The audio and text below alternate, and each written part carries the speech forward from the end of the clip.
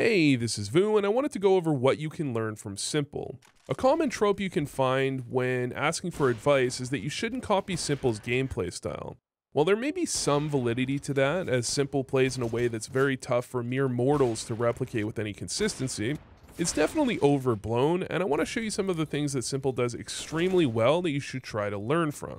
Now, there are a few things that s1mple does with rifles to talk about, but as he's primarily an AWPer, that will be the focus here. The first thing you should absolutely try to adopt for yourself is that s1mple is very safe with the AWP on CT's side when it comes to later round scenarios, ensuring not to lose the AWP when at all possible. And with the gun remaining around for so long, s1mple is able to use it for a dynamic playstyle that you don't really see the likes of from any other. While keeping an AWP mobile and dynamic is the goal of the game for almost every top tier AWPer, with these stats from Spotlight CSGO, you can see that s1mple's kills on a lot of maps vary on position more than anyone else. Well, the first impression of this type of stat may be that s1mple is simply given more freedom than any other, and that wouldn't be entirely wrong. s1mple's dynamic playstyle also opens up opportunities for his teammates to play more freely, and it relieves a lot of pressure. We can see that in this specific round from Na'Vi versus MIBR and Mirage, s1mple opens with a jump cat, misses it, and then moves around to the opposite bomb site and helps to defend from B. Subverting expectations isn't just the name of the game for Game of Thrones, it's also the name of the game with the AWP in hand, and s1mple does this to great effect.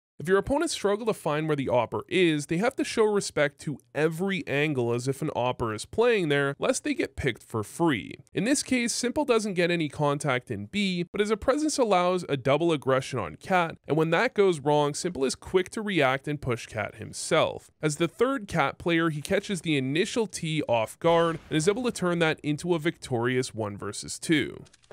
You may have noticed in that round, s1mple was very quick to adjust once his team went down in the round. While s1mple is known traditionally for his brazen aggression, his aggression in the early and mid round is typically actually fairly calculated. s1mple, against equally skilled opponents, otherwise known as similarly skilled teams, doesn't typically get too ambitious unless his team suffers a loss. In that case, s1mple has a clear plan of attack almost pre-planned and pounces instantly. We can see in this round versus Astralis on Nuke, s1mple is initially throwing utility for his team, and as the push begins to sour, s1mple makes his way into ramp almost before the push is even finished failing. He can see it happening ahead of time and already has a plan for what he can do to win the round off of it. Because of this speed, he's able to silently make his way into the close ramp corner, which wouldn't otherwise be a possible angle. And for that reason, Magisk walks by completely unaware. This transitions him into a 2v2 that him and Electronic are able to close out, but that silence is significant. s1mple also uses this silence to benefit him significantly in his general AWPing. Almost more than any AWPer I've studied, s1mple refrains from scoping in for long periods during some rounds. This may be one of those cases that is tough to entirely replicate because scoping in and instantly shooting is much harder than s1mple makes it look, but there is something there to be noted.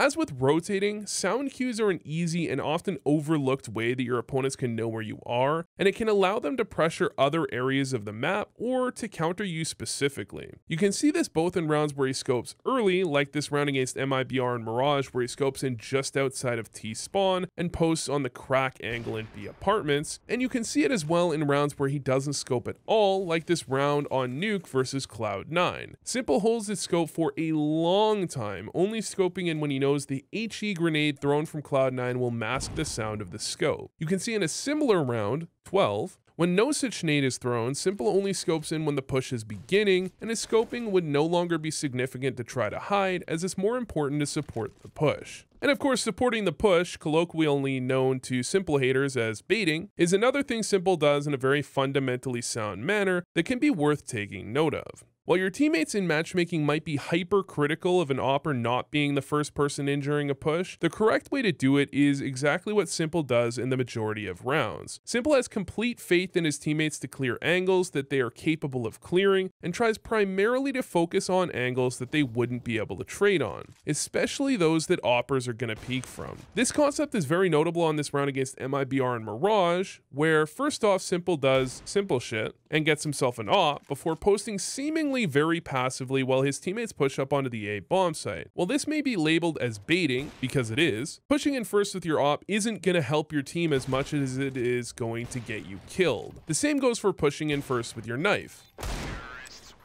Now, this is the bit where I'd talk about s1mple having intimate knowledge of tendencies of a lot of his opponents, and that's not really something the average player can replicate, so let's not mention how he knew Denoco was going to try to knife him there because he counter-stratted. The final thing to mention in regards to s1mple's opping that may be the most replicable in your own gameplay is actually the way s1mple adjusts his playstyle when he knows his opponents won't have an op. Now, I say replicable, it may be a bit harder when your opponents and pugs seem to magically have 4750 on pistol round, but you can still try. While this may seem basic, the reality is that a CT side opper can play about 75% more aggressive, or really any fake made up percentage more aggressive in terms of re-peeking when he knows that a T-side opper won't be posted up to punish him when he does so. This is part of why s1mple holding his scope on T-side is significant, but also it allows s1mple to absolutely abuse teams that don't have an op when he knows that's the case. You can see it in this round versus Astralis how this plays out. Initially, s1mple peeks down directly towards T-stairs, and he'll hold the angle for quite a while before a very strong peek from the other side will push him back. At this point, he falls back into the bomb site and jiggles an angle that an opper certainly could peek into. Finally, he'll late round go for a peek to clear out brackets at about 50 seconds. While there is more to this play than meets the eye, if s1mple expected an op on the T side, he would likely be more hesitant to peek into brackets at this point in the round. Typically, for your own games, notable is that a truck re-aggression late round is nearly impossible to counter without having an op holding the angle or two riflers in position to go for a quick trade.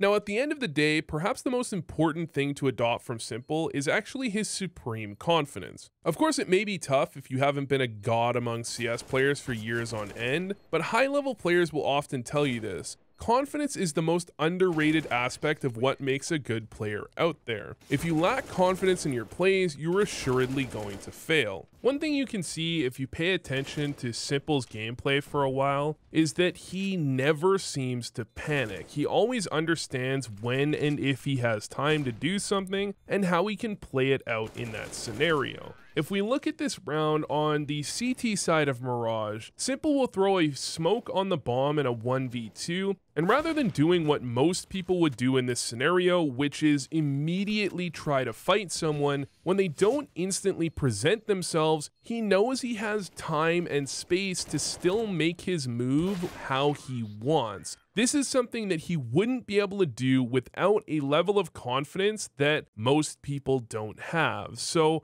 fake it till you make it, or at least fake it until you get cut from your team and you D-rank to silver. But regardless, thanks for watching, and I hope this helped. If you enjoyed the content and would like to support it, head on over to patreon.com/vucsgo, or maybe consider subscribing.